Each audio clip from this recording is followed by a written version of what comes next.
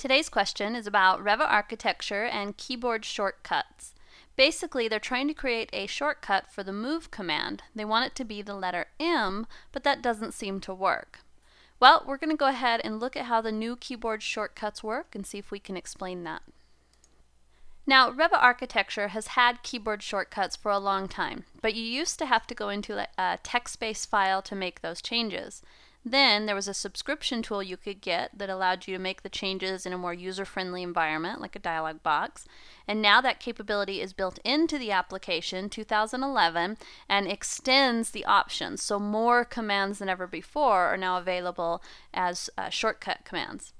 So I can do a search for the command we want, which is move. And there I find it in the list. Then I can remove the existing shortcut, which is MV, and then type in my new keyboard options. So we'll put M, assign, and press OK.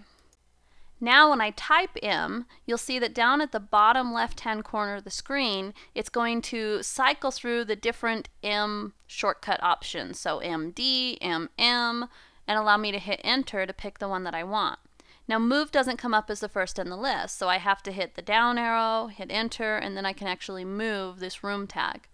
That's not the ideal way to do this, but that's the way it works. So the best way to use keyboard shortcuts, in my opinion, is to do double key entries. So instead of just M for move, MM would be perfect for move. So I'll go back into my keyboard shortcuts. I'll search for move. Once I find it, I'll remove the previous one, which was just an M, create a new one, which is MM. And by the way, you can do Control M, Shift M, those sorts of things as well. Assign that and press OK.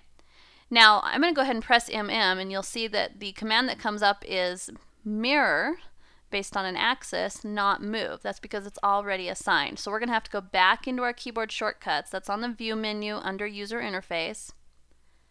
And then I'll do a search for mirror, and then I can remove the MM from mirror and leave it assigned to my move command.